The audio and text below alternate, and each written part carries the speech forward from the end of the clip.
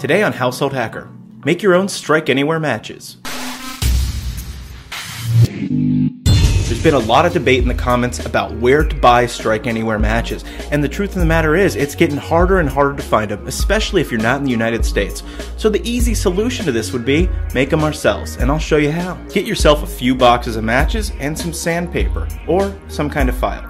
We want to go ahead and scrape off the red phosphorus striking pad into a bowl or any other container. You may have to go through a few boxes to get enough powder, and I highly suggest wearing gloves when dealing with any chemicals.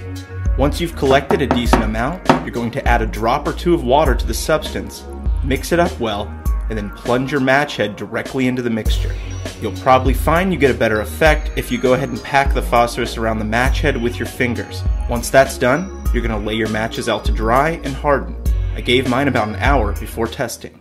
And now for the moment of truth. Will all of our hard work pay off? Find yourself a rough surface and strike hard.